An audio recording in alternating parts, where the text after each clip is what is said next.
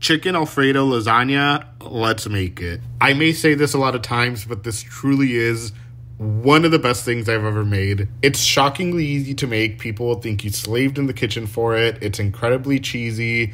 You have to try it. It all starts with 2 pounds of ground chicken. You can also use rotisserie chicken if you want to make it even easier. To the chicken, we're going to add in 1 diced shallot. All of these spices are listed on the screen. Mix all of the spices up with the chicken and cook it for a couple of minutes, and we're going to add in some chopped spinach and cook for about 5 or 7 more minutes until it's perfectly wilted. To a bowl, we're going to add in some ricotta cheese, basil, parsley, Italian seasoning, black pepper, and a whole bunch of Parmesan cheese. Mix it all up. To make this even easier, we're using jarred Alfredo sauce and the no-boil lasagna sheets. I started with sauce, pasta, some of the chicken, dollops of ricotta, mozzarella cheese, and then more sauce. And basically just keep layering everything until you end with a top layer of sauce. I used a total of 3 jars of sauce. You can probably get away with using 2, but the saucier the better.